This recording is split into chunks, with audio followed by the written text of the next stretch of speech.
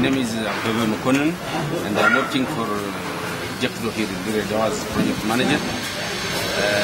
Actually, here in Jakdo, in these different areas, and even here in Deredawa, we are closely working with communities, and through working that within the communities, we have actually experienced through years that there are stronger grassroots community institutions that had been existing for many years.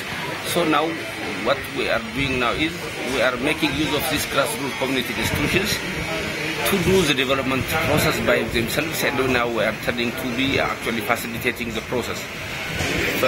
In line with this, actually currently we have got a small project that is aimed at strengthening and establishing the grassroots community development associations network. That's called the DDCAN, Deredawa Community Action Network. Now it's incorporating about 44 CBOs with more than 6,000 actually members. The idea is we will be actually raising this number up to 120 CBOs. That will be nearly more consisting of more than 20,000 people actually in the town.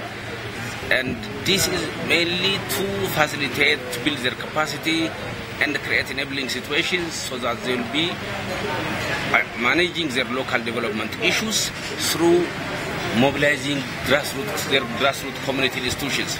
So this will be, I think, great opportunity in the future that issues like the CMDRR, the climate change issue, that requires actually bigger community mobilization, broader collaboration and partnership, and the CMDRR plus, which is the HIV/AIDS issue that will be addressed actually through the SCP, that will be best alternative mechanism of actually igniting the community so that they will be reversing the currently existing trend.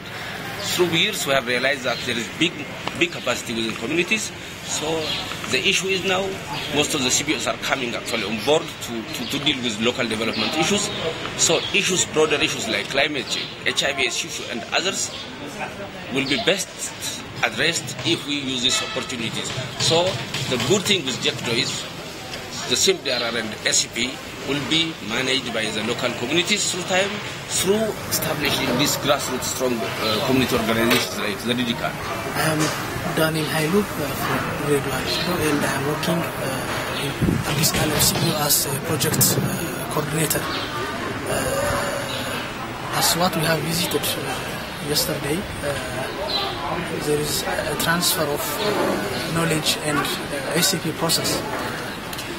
That CBO is one of the members of that action network. So the previous implemented project in the other CBO is transferring in this one. This DDCAN or Community Action Network have good opportunity to transfer knowledge and learning like ACP process. So we have visited yesterday, we have observed a lot of things in the process of ACP.